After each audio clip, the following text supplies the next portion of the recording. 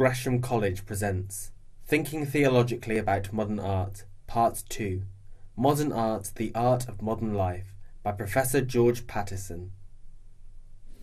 So it's a very great pleasure to welcome as our next speaker George Pattison, who is the Lady Margaret Professor of Divinity in the University of Oxford. George is one of the few theologians who's really seriously engaged with contemporary art and in a variety of media, including film and literature, as well as the visual arts. Many of you will know some of his works. Art, Modernity and Faith is one of the pioneering books, it seems to me, in terms of the sort of conversation that we're having today. And more recently, Crucifixions and Resurrections of the Image. So there's no one better, really, to hear from on a day like this, and I'm delighted to hand over to you, George. Thanks.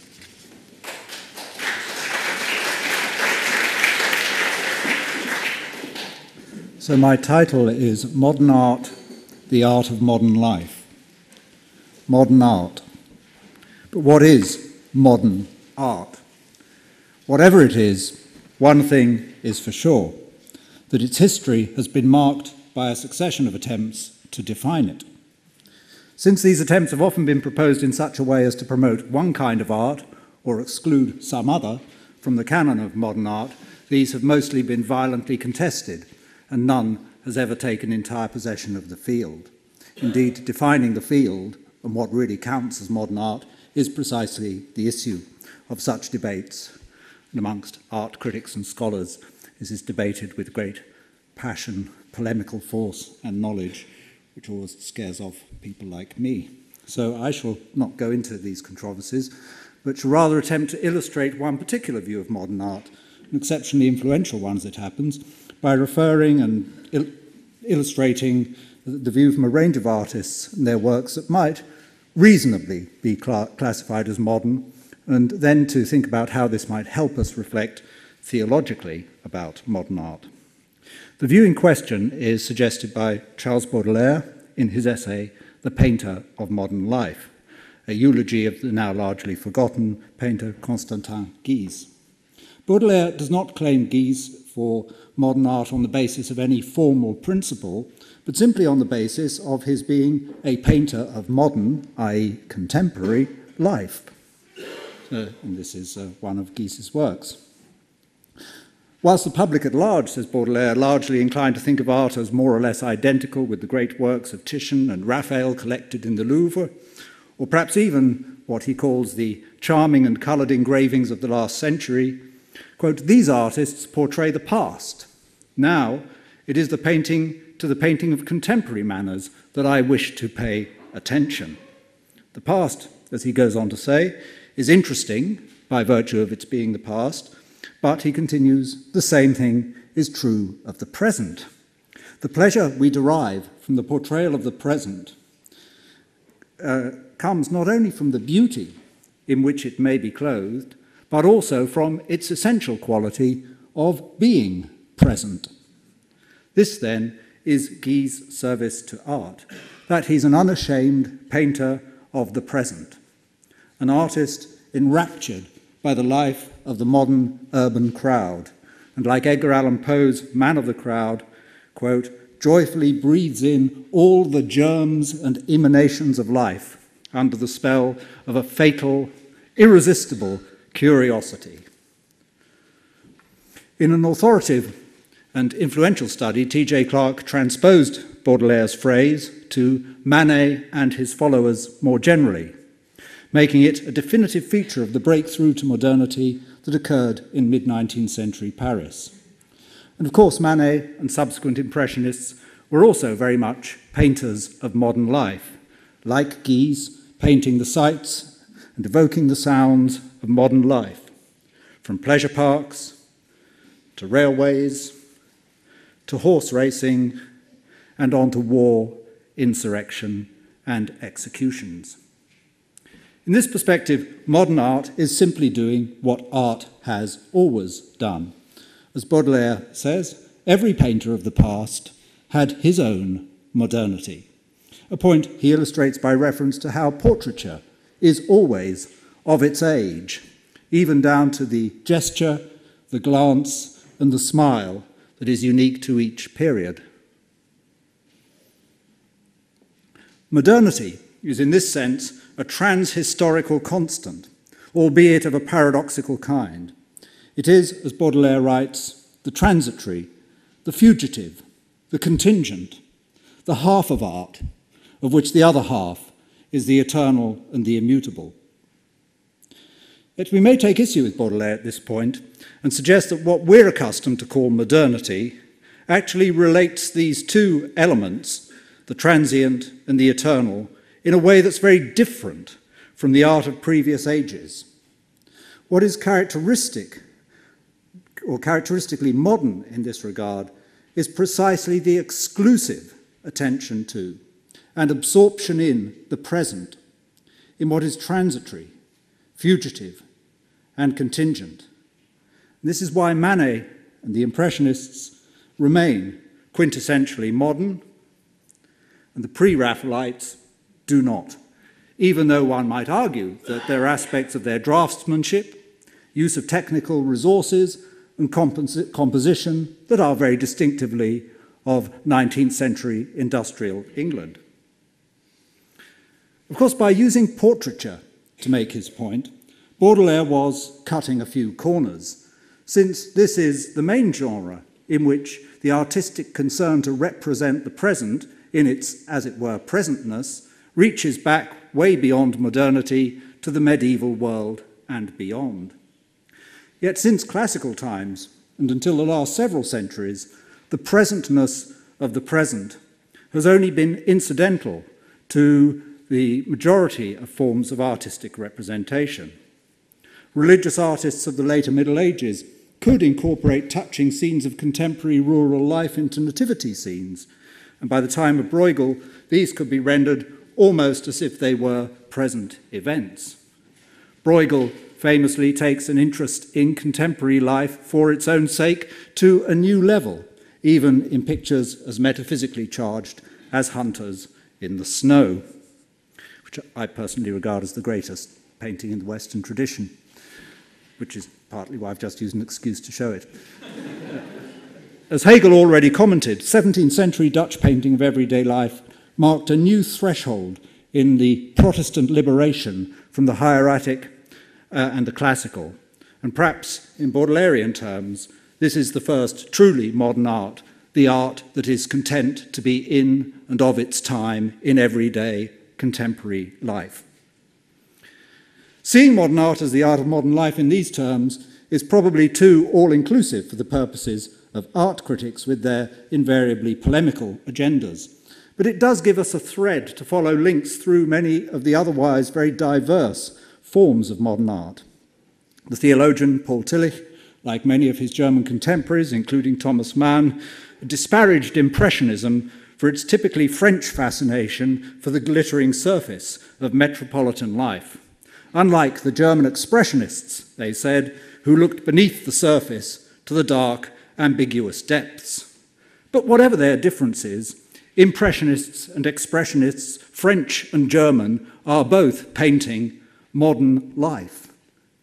Yet modern life, modern art, is not what one would see simply in a photo album in which were collected all possible images of modern life between 1862 and 2012, for example, but the representation of all there is to see in these images, including what lies beneath the skin, what can only reveal itself from angles and points of view that are inaccessible to straightforward mimetic reproduction, and that mirror the new complexity, one is tempted to say the hyper-complexity of modern urban life, in which the self is continually barraged by reflected images of itself in shop windows, photography, the ubiquity of advertising, and for that matter, the ubiquity of art.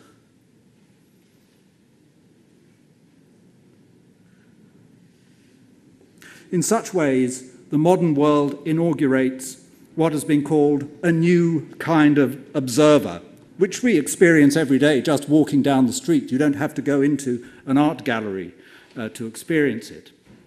And of course, modern life in this sense is not limited to the superficial kaleidoscope of colour, line and incident that Baudelaire saw in the contemporary crowd. As pioneered in the Crimean and American Civil Wars, photography, film and painting would make images of war as essentially defining of the self-understanding of modernity as images of Parisian boulevards and parks and coffee tables.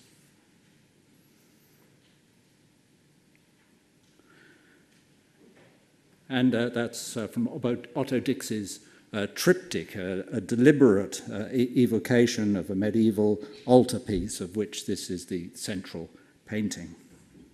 And of course also war's aftermath in revolution, in grief, and the maimed bodies of veterans, revelatory also of the unhealed scars inflicted on Europe's soul.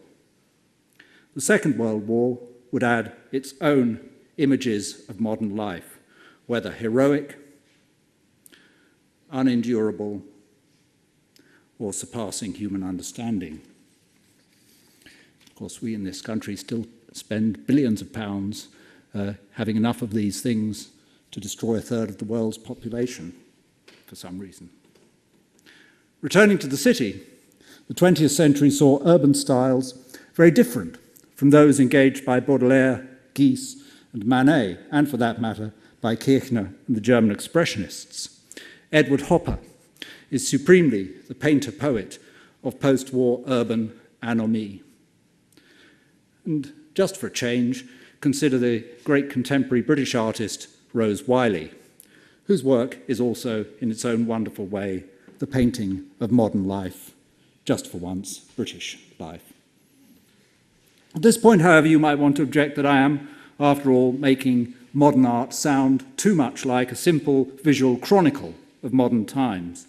Surely what's most characteristic of modern art, and precisely why it so often provokes violent reactions, is that it doesn't look much like what the viewer supposes it's meant to represent.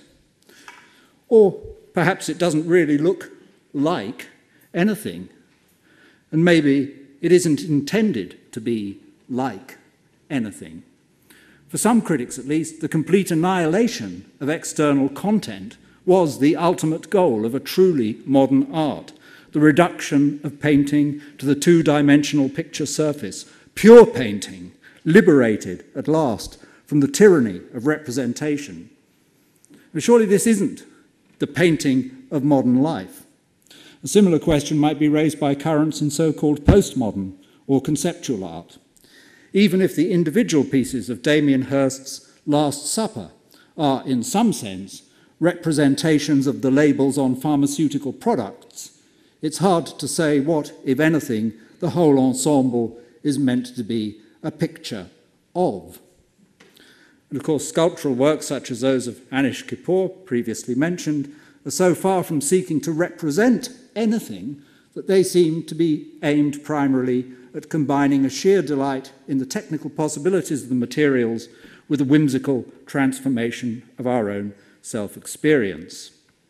And I could go on, but I suggest even in such examples, there's a sense in which we are dealing with an art of modern life. For such works illustrate, in a very loose sense of the word, distinctive features of modern life itself, features we might sum up as the quest for autonomy, conceptualization, and the reconfiguration of experience through technology.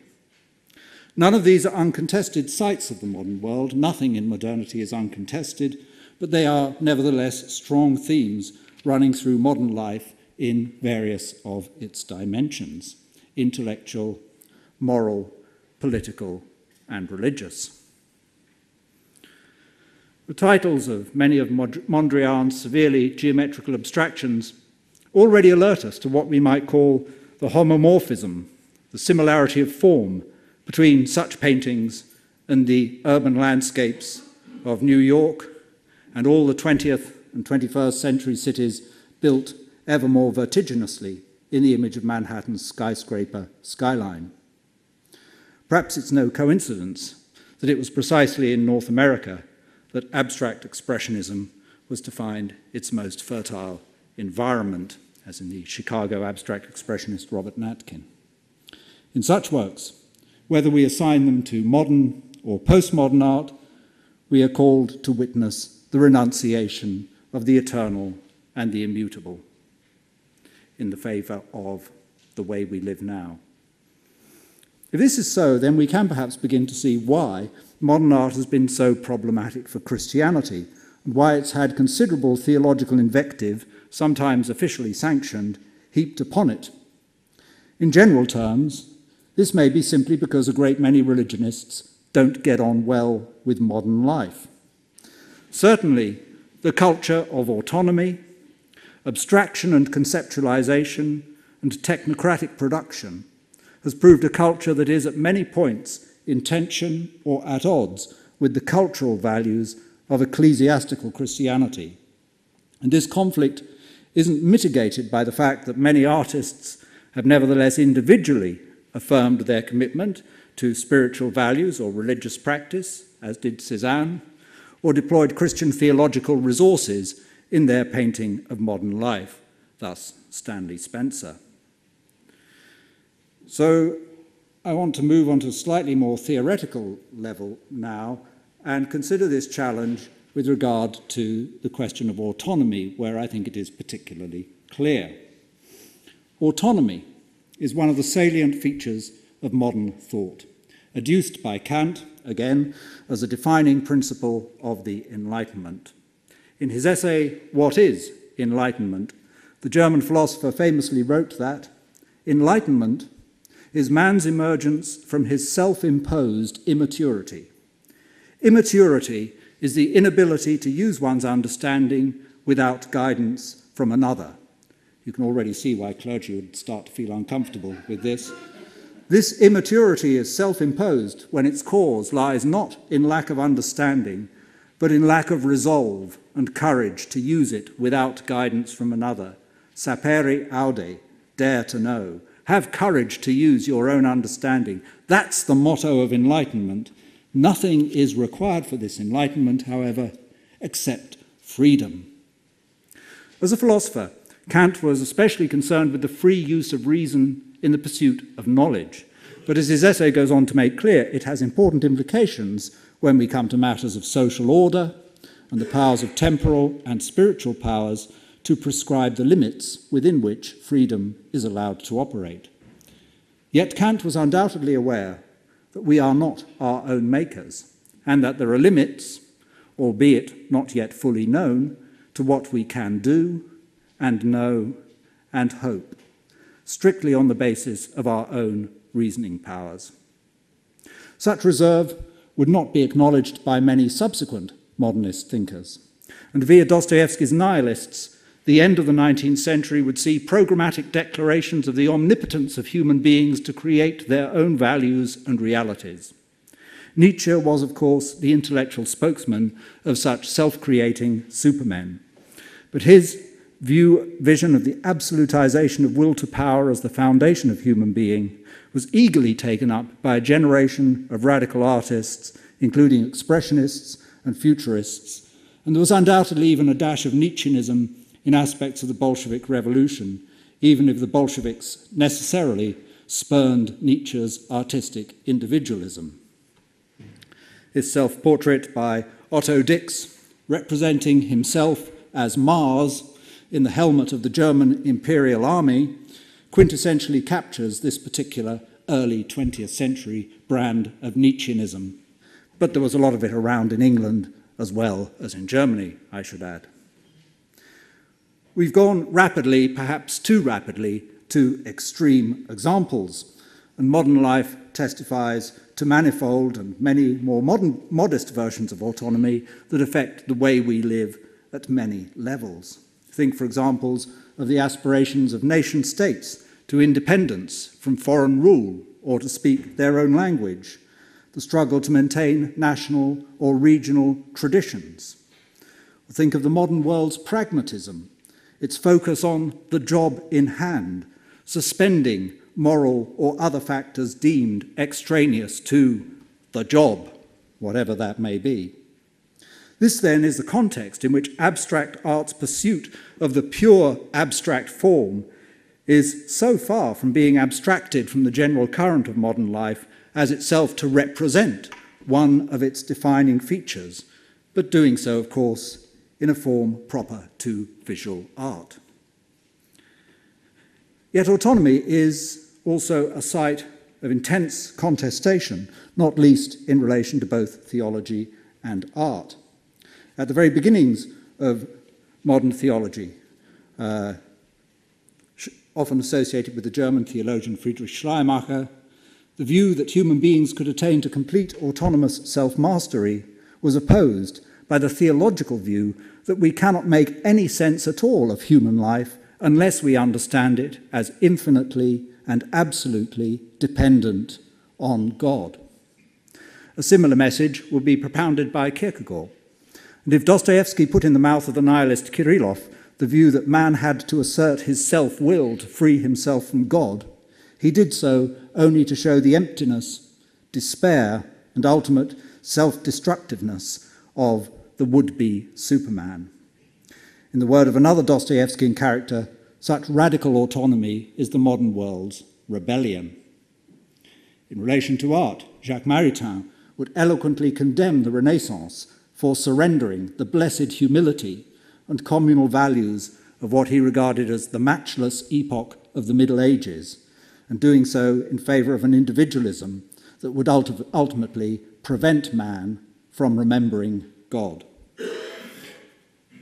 We can therefore see a number of ways in which modern art, precisely by being modern, being the art of a culture striving for maximal autonomy, might challenge a religious view of life, and do so in such a way that our response to it calls in question as to how we're to understand our own way of being religious. Against the Nietzschean heroism of the generation of 1914, a Catholic artist such as Rouault would set the suffering Christ of his own Catholic devotion. A later self-portrait by Otto Dix, entitled Ecce Homo II, from the end of the Civil War, showing himself as a defeated prisoner of war, also illustrates from another angle the failure of the more absolutist versions of autonomy. Unfortunately, but perhaps tellingly, I couldn't find that particular painting on the web. This is a work from A Stations of the Cross by Dix from 1960, entitled Ecce Homo. Further to its pursuit of autonomy, the modern world is also marked by a hitherto unequalled tendency to conceptualization, most obvious in the achievements of modern science. But conceptualization and theory, necessary as they are for the practice of science, have also been extended far beyond their proper domains. This becomes especially problematic when it's the human being, him or herself, who is seen reductively in the mirror of such conceptualization. Not least controversially, Marxism in particular, though not solely, has followed Hegel in believing it to be possible to theorize the history of human freedom and to develop a scientific view of human history. This needn't rule out all possible input from that mysterious thing called human freedom, yet it would seem to limit in advance the sphere within which freedom can be operative. Hegel himself regarded freedom and concept as virtually synonymous, but few since have shared his confidence that the concept and conceptualization adequately express all of that to which human freedom aspires. Contemporary Darwinism, however, seems to be doing its best to revive the Hegelian Marxist paradigm without the commitment to social justice. Again, it's unsurprising that this is a highly contested aspect of the culture of modernity. Again, we might look to Dostoevsky, who saw Peter the Great's artificially created city of St. Petersburg as he put it, the world's most theoretical city, and as such, the enactment of an ideological program that sought to create a nation according to a certain, as it were, pre-programmed idea of what a modern nation ought to be, rather than allowing it to evolve and develop. Peter wanted Russia to become a Western nation, so he built a Western city in a highly inhospitable and inappropriate environment. For Dostoevsky, this was also to create the kind of context in which the forgetfulness of God, typical of those who sought only their own absolute autonomy, could especially flourish. Since then, of course, many other nations, cities and neighbourhoods have been created. I should have a whole string of illustrations here, sorry I don't. Sometimes more, but often less successfully, as projects in the cause of some form of civic or social engineering. But even if successful, how well do such projects serve the interests of corporeal, incarnate human beings? The question is raised in a sense, think back to Ben's talk for the points and connections I'm making here. Happily, I'm able, though without prior planning, to presuppose them at this point. The question's raised very forcefully in the poetry of the Orcadian poet Edwin Muir, of whom I'm a great admirer. Muir sees Calvinism's reduction of religious life to theology as anticipating a crisis endemic to modern European humanity. The fleshless word growing will bring us down, he warns in the poem The Incarnate One, predicting the advent of an abstract calamity, save for those who can build their cold empire on the abstract man. For Muir, Dostoevsky and other critics of modernity, but also equally if oppositely for modernity's own advocates, the conceptualization of life isn't just about theory in the sense of pure theory. It's also critically a means to the transformation and reconstruction of human experience itself. Lenin's dictum that communism is electrification plus the Soviets sums up much more than his own political program. Pure science is only rarely pure, as the culture of research funding makes clear. This is not to say that it's not virtuous, simply that its military, engineering, pharmaceutical, psychological or other applications are only ever provisionally out of the picture, suspended but never absent. So too, modern art is in many of its works not about representing the experience of others, but engendering new possibilities of experience for the viewer, indeed, shaking the viewer out of the purely contemplative pose into one of active engagement. Walter Benjamin famously spoke of how modern art has lost the aura of uniqueness in an age of mechanical reproduction. Why go to Paris to see such and such a work by Manet when I can buy a perfectly good quality reproduction? Well, that's in London, of course, not Paris, but for us provincials, why go up to London to see it when I can just go down to the art shop and buy a book? Yet we do continue to go to Paris and London, and we flood to the blockbuster exhibitions that bring Paris or Milan or Moscow to our hometown. We want to see it for ourselves, to taste it with the tongue of the eye, as Robert Natkin used to say, to have the experience. Seeing itself becomes experience. Art becomes a technically smart means of making us see things we wouldn't otherwise see left to ourselves, as true of a painting by Manet or Monet as of an installation by Olafur Eliasson. Here's some people wandering around in a fog in one of his installations. An amazing experience if you can have it. I recommend it. Whether the focus is theory or experience, though, we cannot escape Baudelaire's observation that what we're dealing with here is a matter of the transitory, the fugitive, the contingent, and not the eternal and the immutable.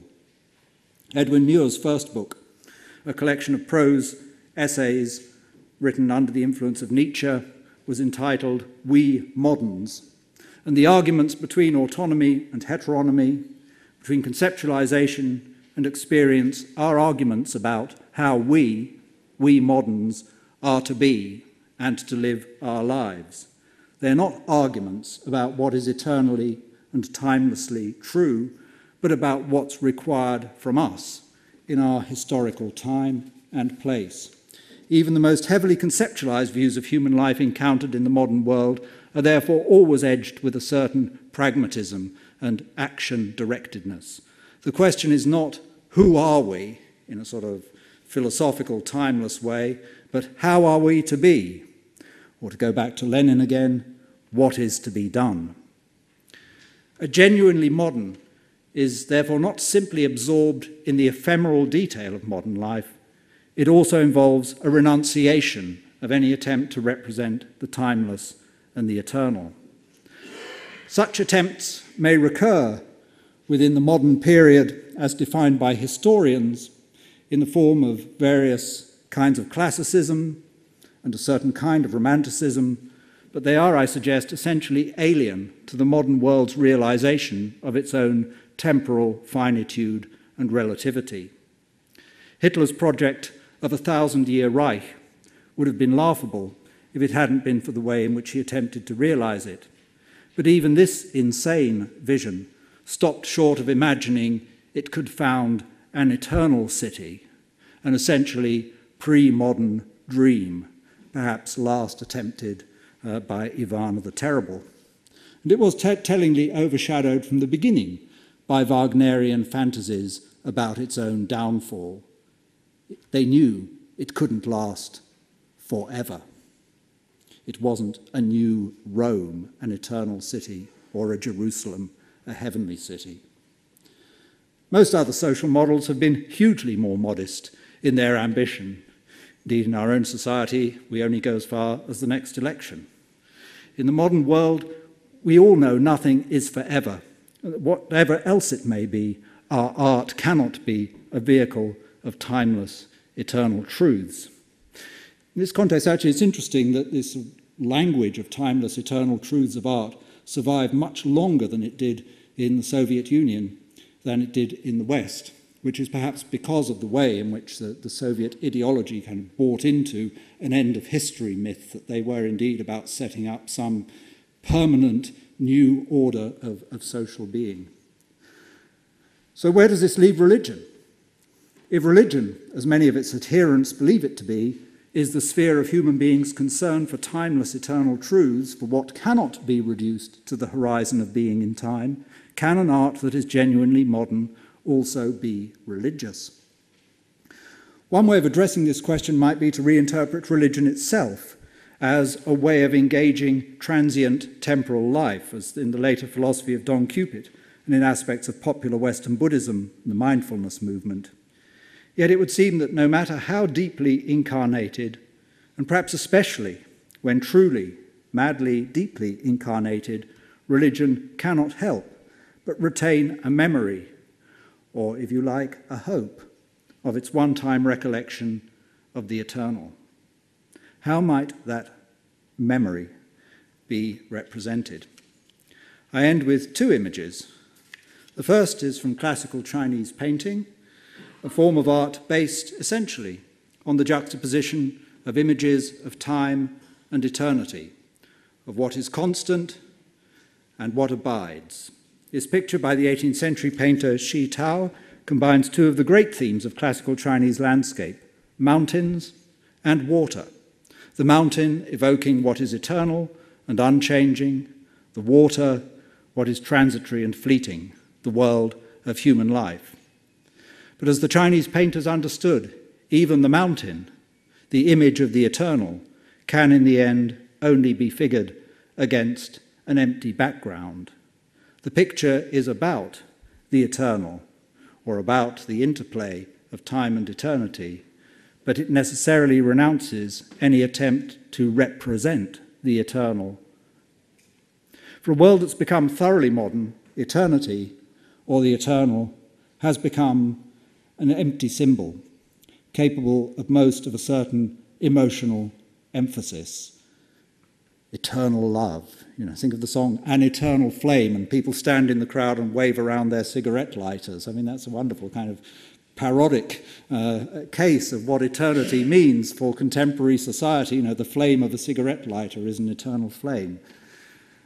It's probably why, when it seeks to be religious, modern art is often merely pathetic. Perhaps we therefore do better to seek a theology of modern art at the point at which art abstains from representing timeless, eternal truths, and by the quality of its engagement with the transient, fugitive reality of everyday life, hint at the unfigurable and in time empty horizon of the eternal. Thank you. Sorry, that's...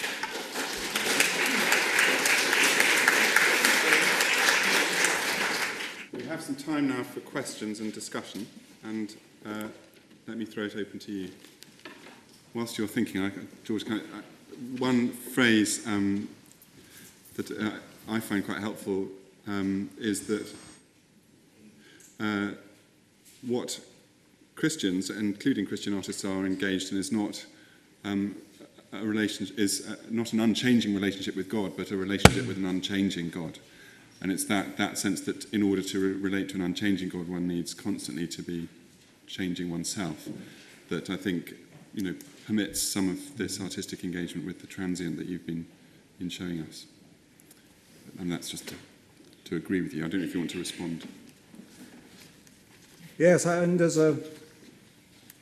I mentioned the beginning of modern theology, which is often associated with this theologian Friedrich Schleiermacher, and in a very important text called Speeches on Religion from 1799, he described what he called the natal hour of everything living in religion, which he said was a very momentary, transitory experience in which we seem to be at one with the world, an experience he thought, I think, was chiefly given us in love, in the sort of everyday sense of the love of man and woman, that sort of moment of opening up to another person. But as he said, the moment you think about it, the moment you even represent it, it's gone already. And that, in a sense, that moment of fulfillment, that moment of being in touch with the eternal, is for us, as soon as we think about it or try to represent it in art, is always already gone, and we have only the trace of its having been. And I think, this for me, is why people like Manet and others are so great, is because they don't pretend to do more than that. And I think one sees in things like Albert Speer's architecture for Hitler the opposite of that, or Soviet architecture, or Disney World architecture, the attempt to create something, there's a certain pomposity, if you like, an attempt to give permanence and status and weight and depth and grandeur to what is actually only passing and transient and ephemeral. Thank you very much. You dismissed the Pre-Raphaelites, but many of them did paint things at the time, particularly James Collinson, whose paintings were always ordinary people doing ordinary things under ordinary circumstances, ordinary conditions. That's immigration and emigration. The painting you showed, of course, was of no period at all. But to dismiss the Pre-Raphaelites, I think, as non-modern art, I think it was probably a mistake.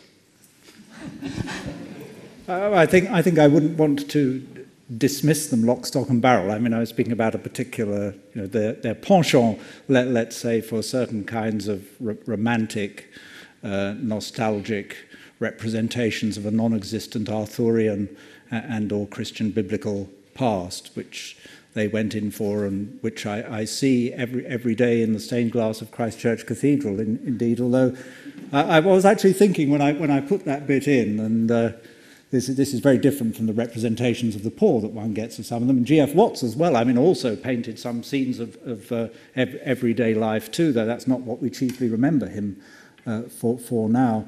But, and some of you will know this, I expect Lord Harris may remember this, that in the stained glass window of the Legends of St. Friedewald, the patron saint of Oxford by Edward Burne-Jones, the very final scene showing her on her deathbed, surrounded by Saxon holy women. In the background, behind the curtain, is depicted a modern flushing toilet, only just invented a couple of years before the execution of the work. So yes, in their own way, too, they can't help being painters of modern life. But yeah, no, I think generally it's.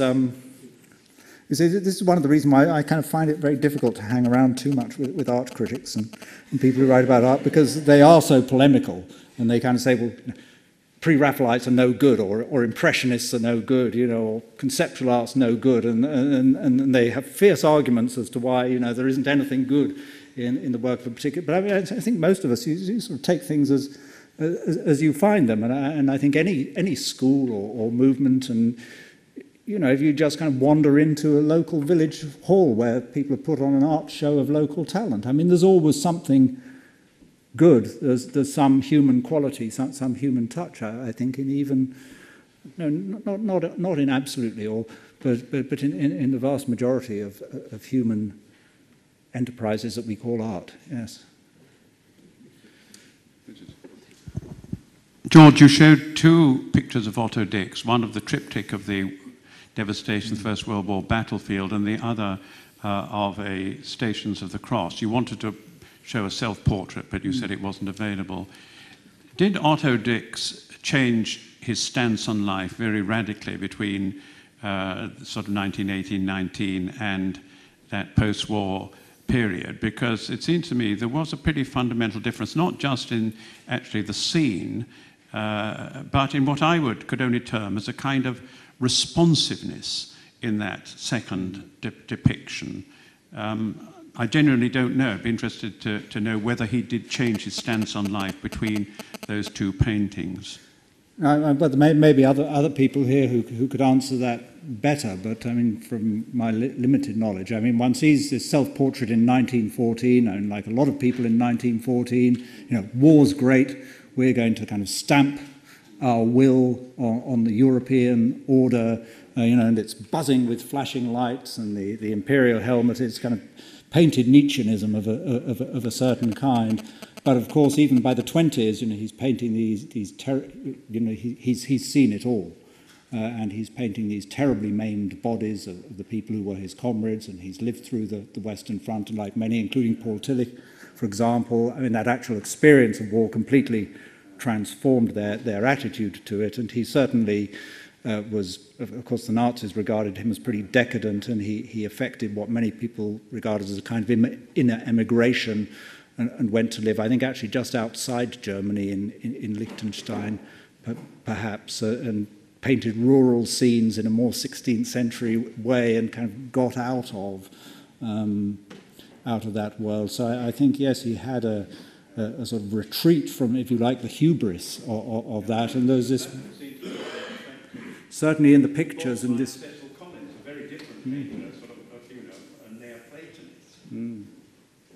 Yes, anyway, this painting, Ecce Homo, too, I strongly recommend it. It shows this shattered body of a prisoner of war in 1945 that, you know, is the opposite end of the spectrum from self-portrait as Mars, really.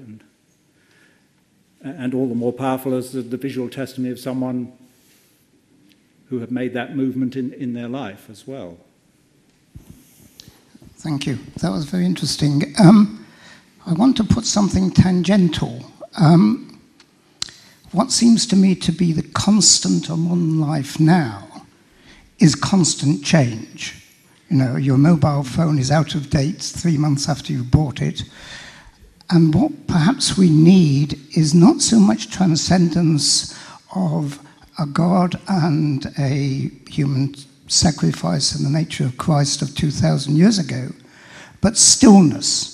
To stop moving, to find the still point in the turning world, and make something much more akin to Taoism. And maybe that's what's needed, rather, yes, something like that. It'd be nice to know what the poem or whatever it is above that says, rather than seeking it in the past, which was meaningful 2,000 years ago.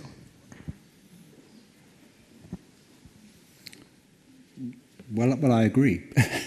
In many ways, I went to a talk a number of years ago by Anthony Gormley, which had the incredibly clever title "Still Moving," which I think maybe captures both sides of that, because of course we can't simply opt out of moving and of being in motion, and even if we all renounce mobile phones and all their works, and just choose to sit still in some ancient monastery or some beautiful country spot, we're all, as those of us over a certain age all knows, we're all moving through time, all subject to all manner of change constantly without our doing anything about it. So that there is a sort of constancy of motion, but still moving, to be still in the moving. Interestingly, again, I don't really know enough about this to comment, but in the text where I came across this painting, said that Shi Tao himself was regarded, interestingly, as a very revolutionary painter in his time. For us, this is, as it were, a sort of timeless image of Taoist worldview, and yet it too is of its time. And I think part of what